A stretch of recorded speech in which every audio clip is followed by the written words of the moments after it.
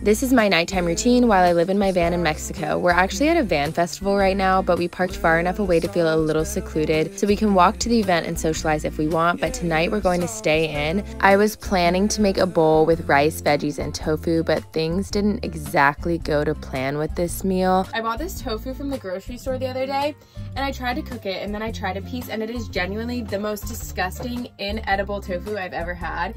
So I'm gonna scratch that and just have a veggie bowl with hoisin sauce. I normally eat almost anything, and that's really bad. The bowl was still good without the tofu, and then we turned on the red lights to wind down. I did my skincare routine, we lit a candle, and Tori and I gave each other massages before we went to bed underneath the moonlight.